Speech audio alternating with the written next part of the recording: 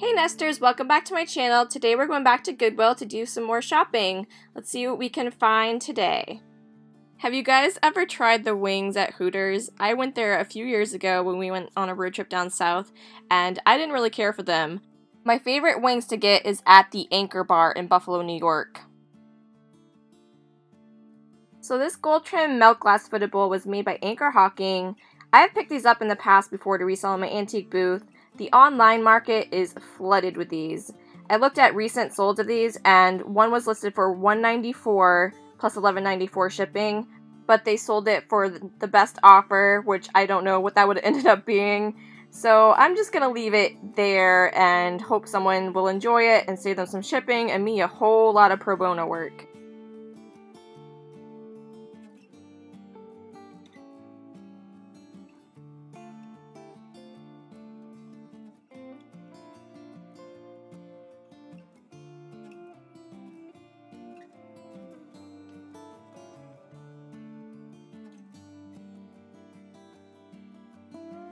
This is an opal bowl put out by Fire King.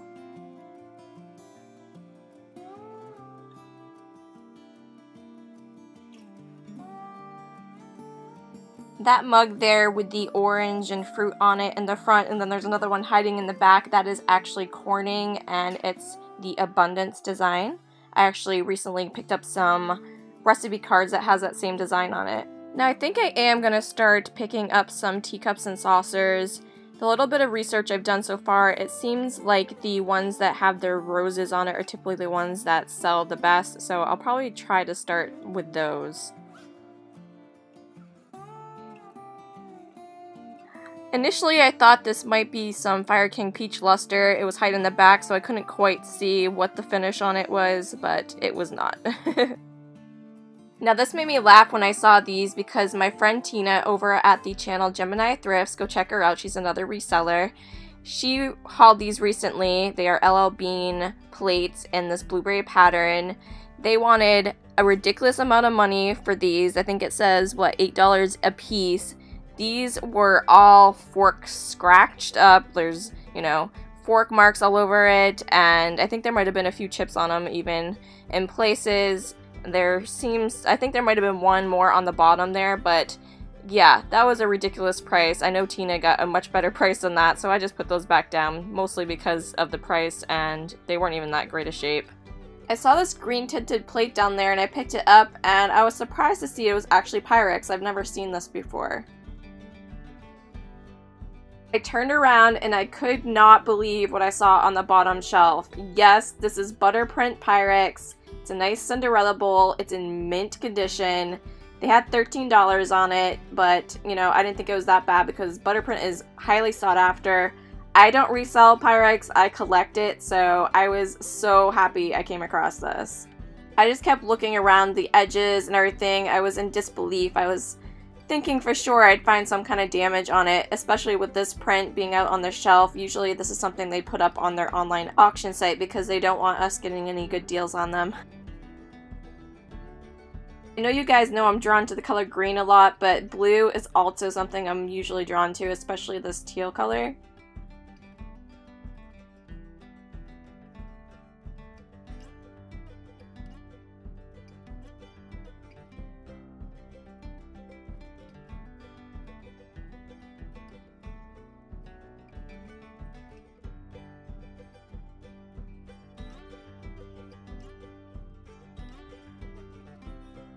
Lusterware is something I rarely pick up, but whenever I see it, I always feel the need to touch it and check it out because I do think it's really pretty.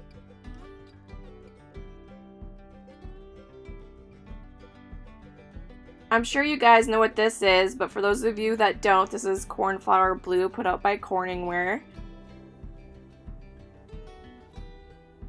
I know that pineapple was trending a year or two ago. I'm not sure if people are still looking for pineapple items to decorate with, but I thought that was a pretty neat platter anyways.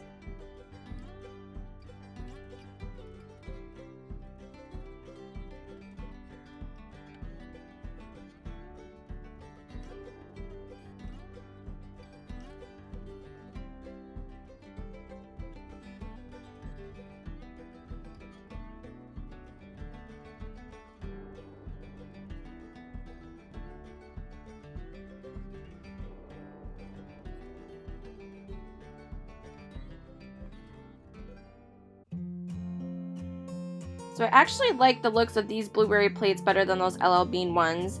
This is by AK, I believe Kaiser, from West Germany, and yeah, I just really like the blueberry design on those.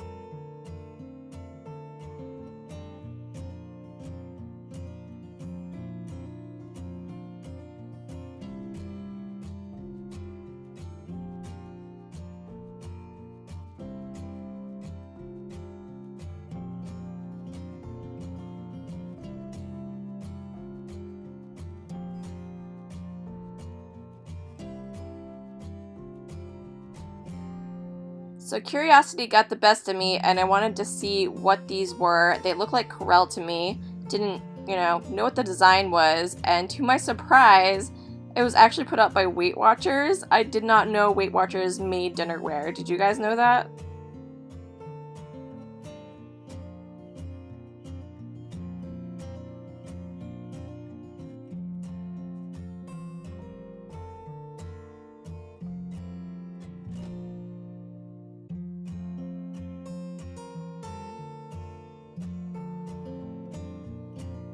I actually did sell the last set of napkin rings I picked up, and these were super cute. I probably should have grabbed those. I just couldn't imagine what kind of tablescape someone would use those on though.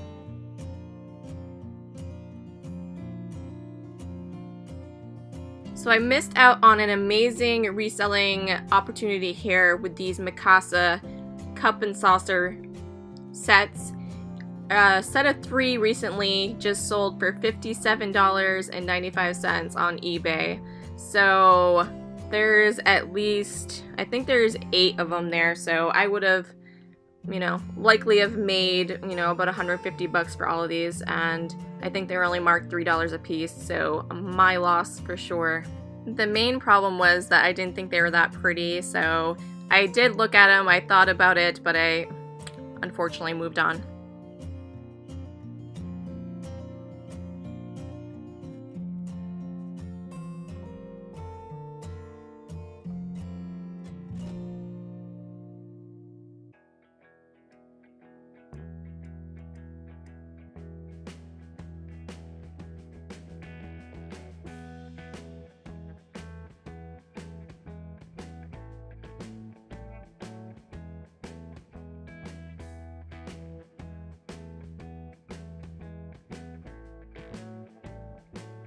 Now, I don't pick up Falls Graph too often anymore because it wasn't a huge seller, but I was kind of picking up the more common styles. This is a sugar and creamer set in the Wyndham Rose floral design, and I really liked how large the sugar was.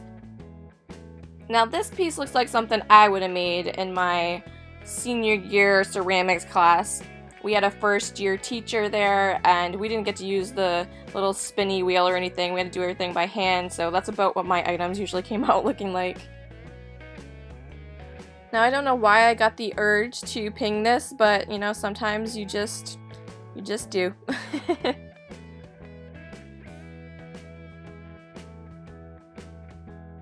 Now, I spied this adorable nursery planter over here.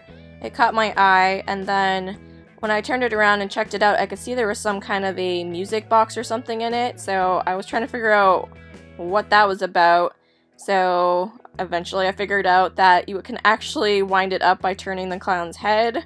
So I thought that was super fun, and yeah, you guys know that came home with me, right? Thanks so much for watching, guys. If you want to see the haul to this video, be sure you are subscribed. It will be coming out tomorrow, and we'll catch you in the next one. Bye!